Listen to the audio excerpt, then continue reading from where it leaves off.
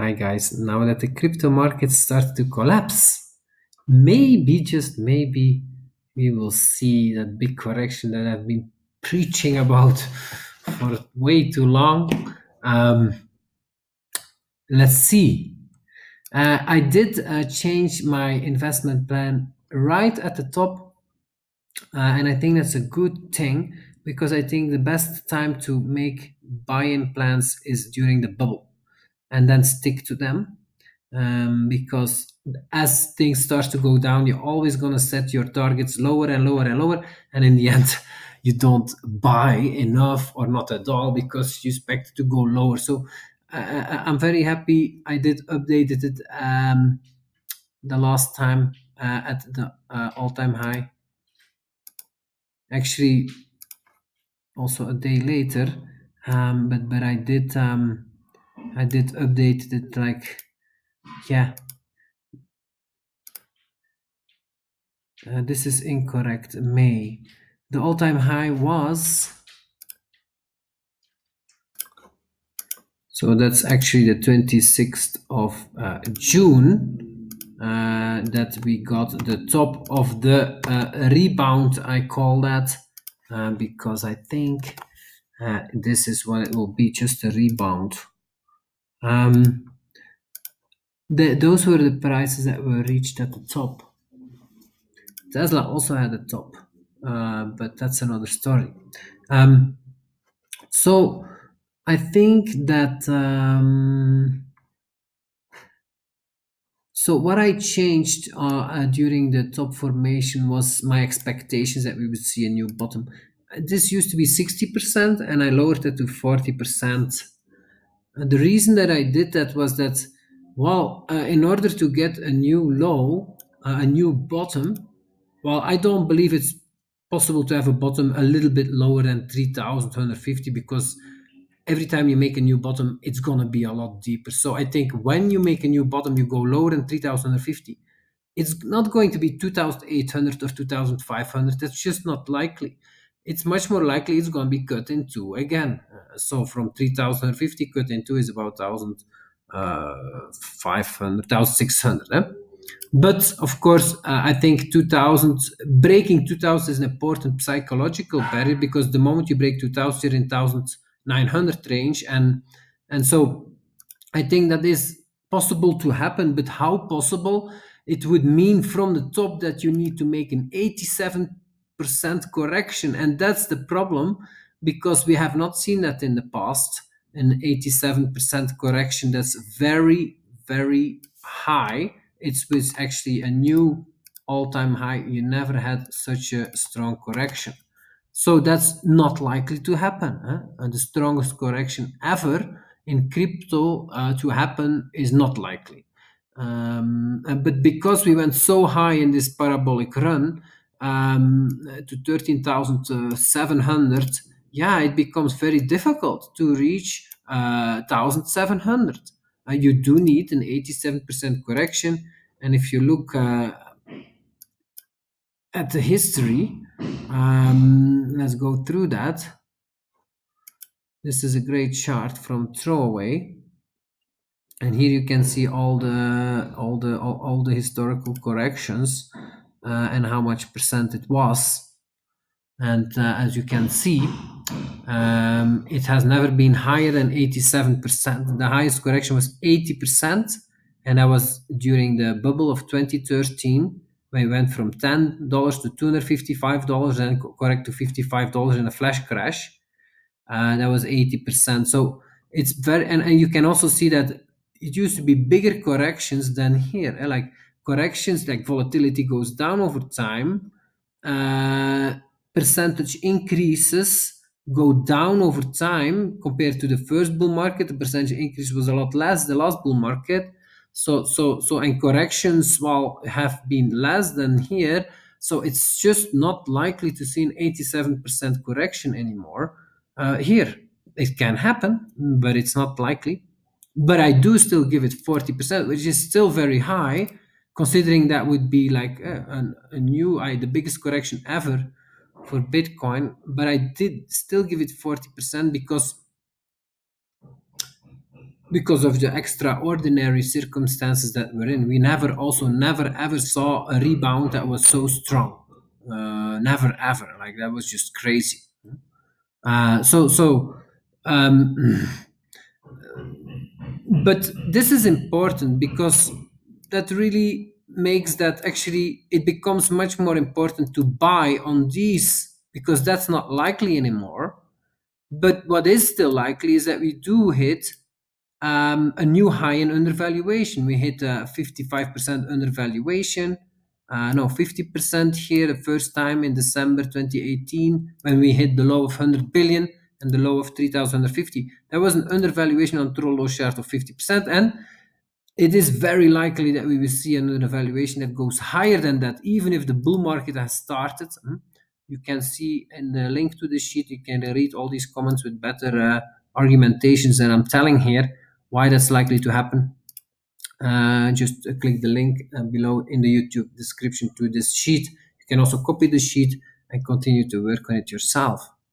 But that's actually very likely to happen, and that would mean that we go minus 55%, but that's only on, like, it takes time. It could happen next week, but that's not likely. It takes time usually to get there, and so most likely it's only going to be in 1 month from here, and then the trend line is already today it's about 285, but it will be at 310 billion. You deduct 55% and you get a new low, but it's not it's not a new low, it's just a testing of the low at 140 billion, which would mean we reach, like, for Bitcoin 4,400, but for Bitcoin Cash 200, and for Ethereum 140. I think that's still very likely to happen, and a great point to buy in, because from there it could go back up. I mean, it does, like the pattern. So if we hit here a low of 55%, then we are in line with what's happened in previous bear markets, that we make higher lows in undervaluation compared to the trend line. That has been always the case in past bear markets. Even when you found the bottom, here was the bottom in 2014, 15, January 2015. Here was the bottom in 2011. That's this bottom. And then you have also this bottom. Like, but even when you hit a bottom, fiat bottom, you still make new highs in undervaluation. And so that's just very likely to happen. But that does not mean a new high in, a new low and bottom in fiat. No, but it does mean that you go further from the trend line, and that's to be expected. That the distance between the trend line and this point goes up, but because the trend line also goes up in the meantime, it doesn't mean a new fiat low, but it means like you would drop to here somewhere. Here, a little bit higher than here in fiat, but a little bit lower compared to the trend line, just a little. That's 55% undervaluation, a higher undervaluation. That's to be expected, just like here, the trend line. Yes, you make the fiat low here, but actually here, you end up being further from the trend line than here, and then actually make another right before the parabolic bull, the parabolic takeoff. Actually, the distance is the highest.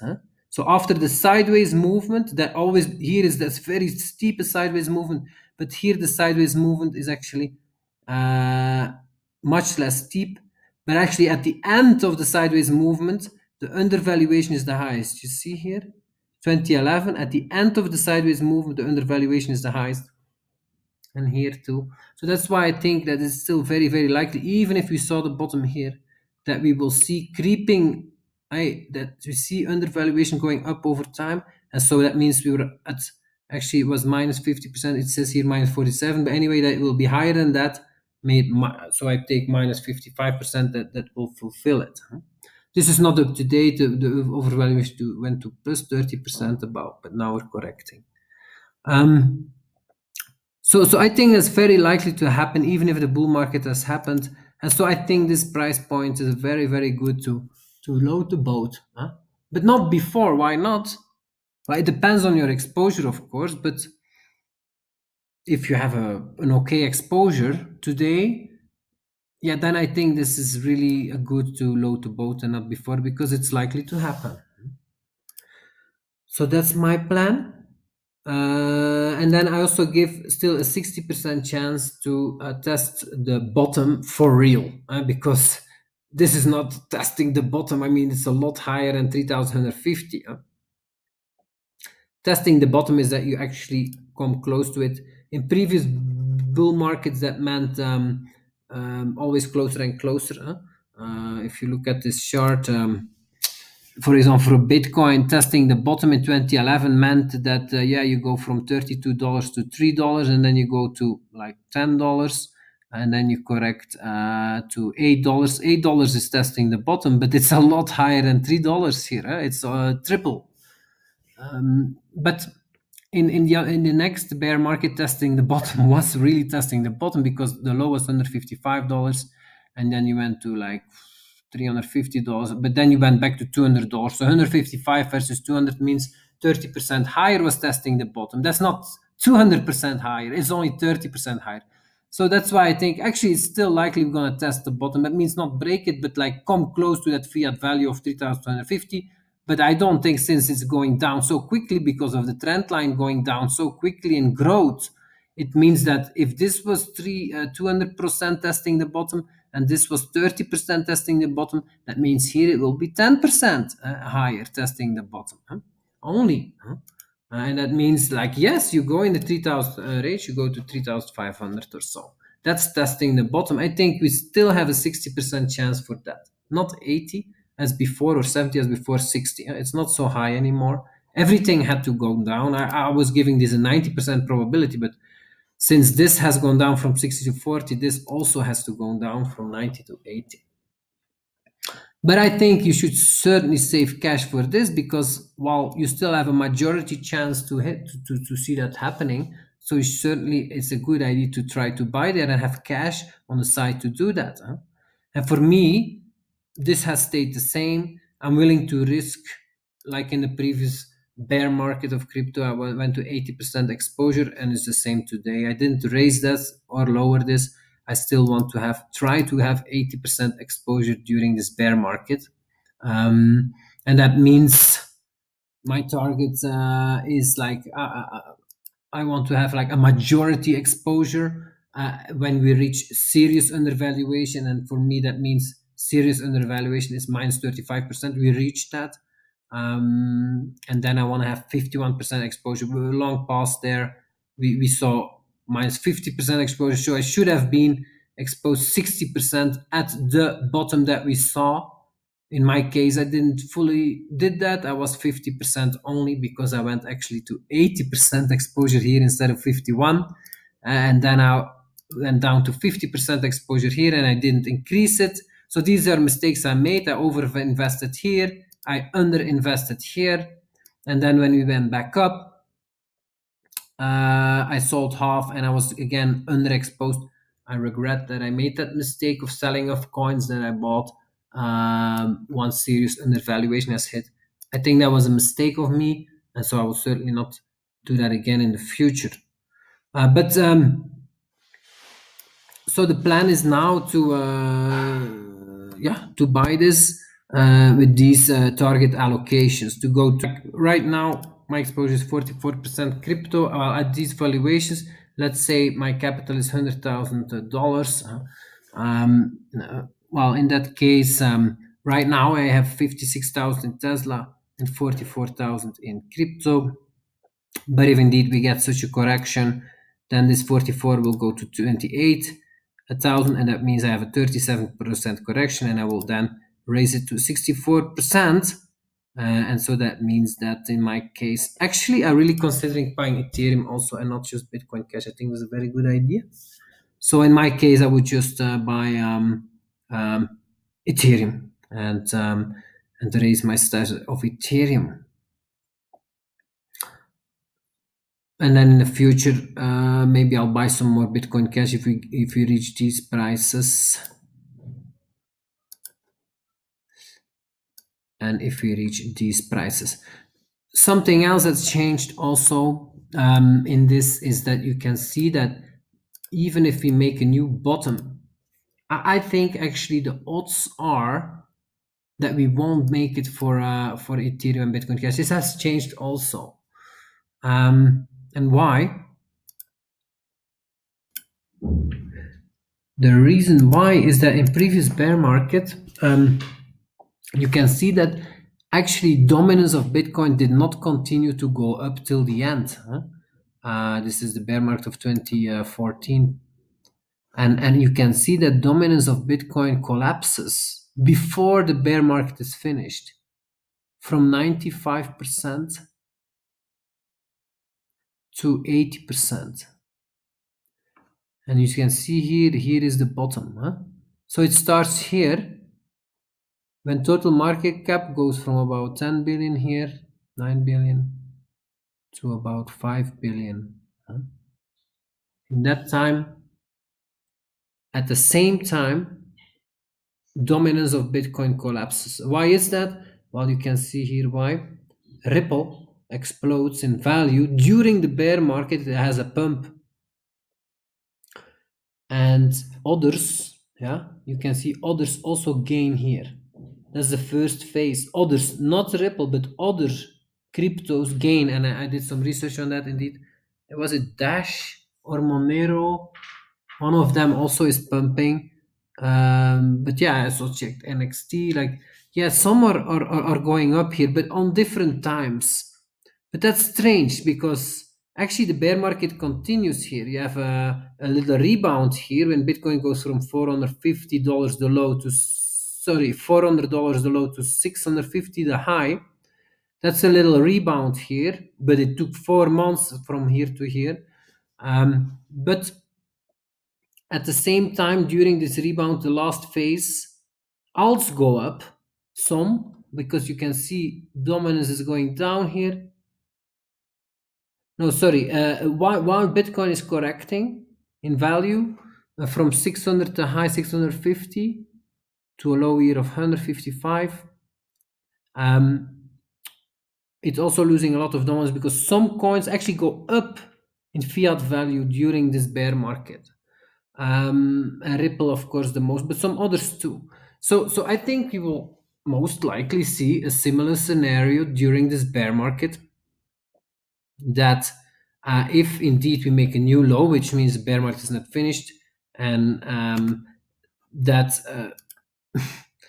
that dominance of Bitcoin has reached the peak already today. It was 62% at the top of the rebound.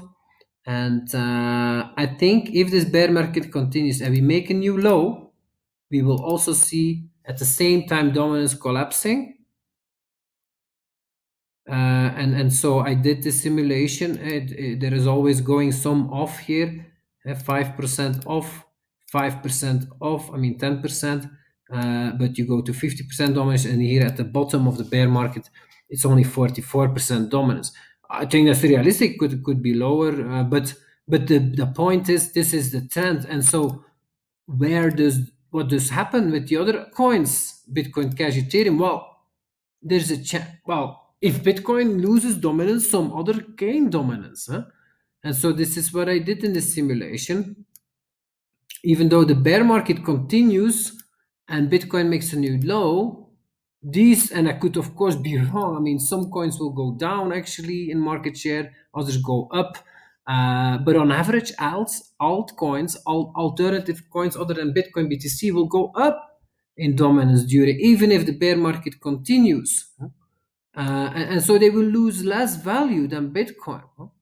And so here I just did whatever Bitcoin loses in percentage, these others gain. But that means that for Bitcoin Cash, it goes up from currently about 2.3% market share to 2.8%, goes up a little. Ethereum goes up a little. This is just divided over all altcoins, go up as much as Bitcoin loses. So there's no preferential treatment here.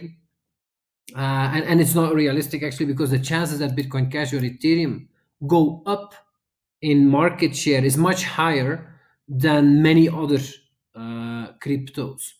So it's an underestimation, but it does show that even with an underestimation, they are not going to make a new low. And I think actually, I've said this many times, that's actually probable. Even if Bitcoin makes a new low, they won't, because, well, actually, for example, volume was very high for these coins when the bottom was formed for Bitcoin Cash of $80. Not at the bottom, but on the rebound, it was extremely high. It was a very, very strong rebound, went from $80 basically to $300, or no, to $200, very quickly to 300, like a massive rebound, if you remember.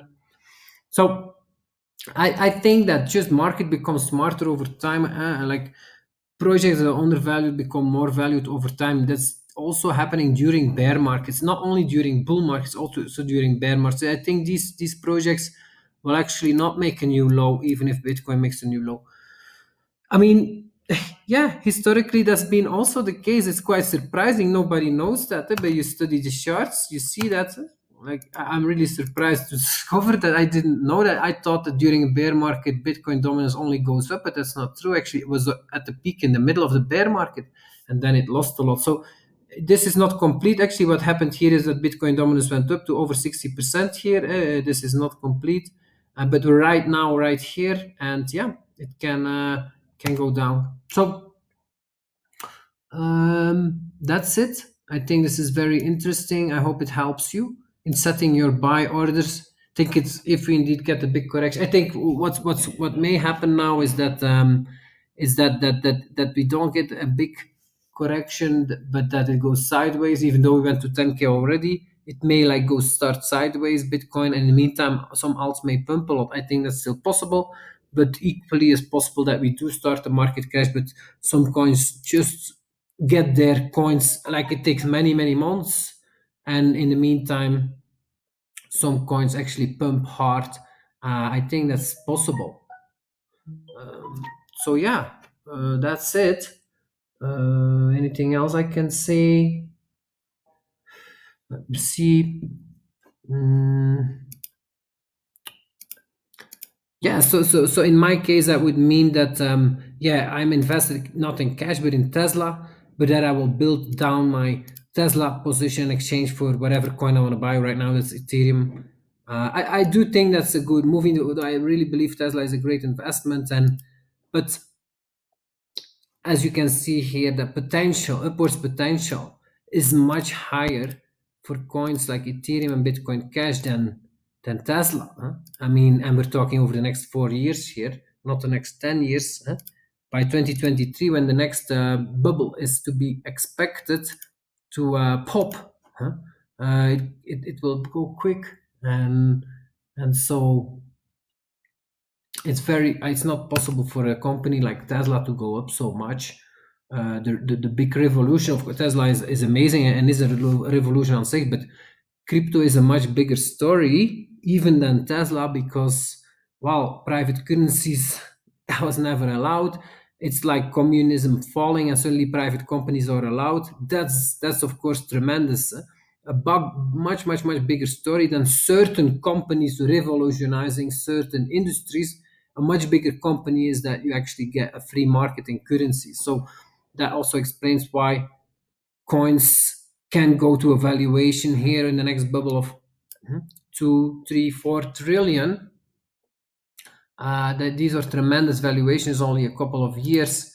I think Tesla can also reach something like that, but that does mean that actually it multiplies much less, because Tesla today is worth 40 billion, whereas, well, Bitcoin Cash will be only worth is today, I think, too high, 8, 6, 7 billion. But if we see this correction, it goes to 3 billion, 2 billion.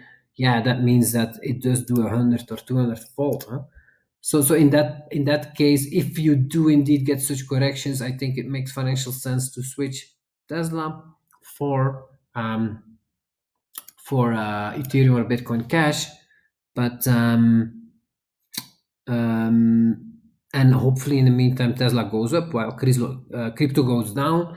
That would of course be perfect for me. Fingers crossed. Thanks so much for watching. Have a great day.